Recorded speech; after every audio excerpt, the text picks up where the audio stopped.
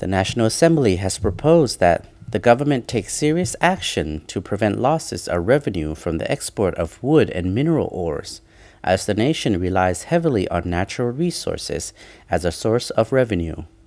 According to Dr. Khaykhamphithoun, there had been a considerable failure in financial discipline as the lots of timber was exported but little revenue was received. นิติกรรมของเอาออกมานิติกรรมออกมานี่เพื่อยังเพื่อคุ้มครองการเคลื่อนไหวของสังคมในเมื่อการเคลื่อนไหวของสังคมบ่มีนิติกรรมคุ้มครองแล้วบ่สามารถคุ้มครองได้ NA member for Vientiane, Professor Dr. Kikeo Khaykhamphithoun made the suggestion when debating the government's National Socio-Economic Development Plan at the ongoing ordinary NA session. He reminded the Assembly members about a case when a number of huge logs disappeared from a stockpile one night, saying it was impossible that nobody saw the convoy leaving with the massive trees on board.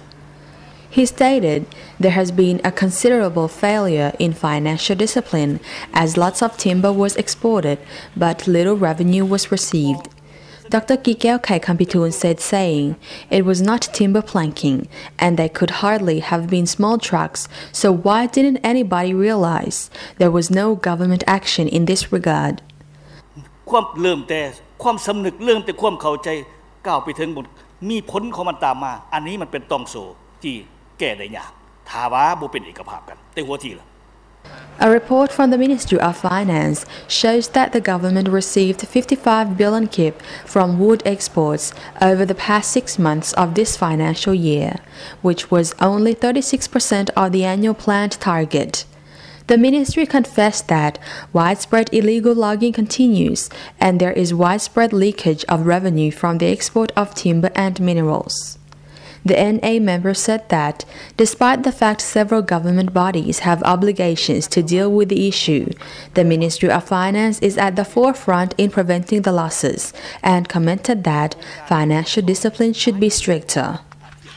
Aside from the tough action to prevent the losses, Dr. Kikeo also proposed that the government should establish stable sources of revenue for the state budget, as it is believed the natural resources the nation is relying on will be depleted in the near future.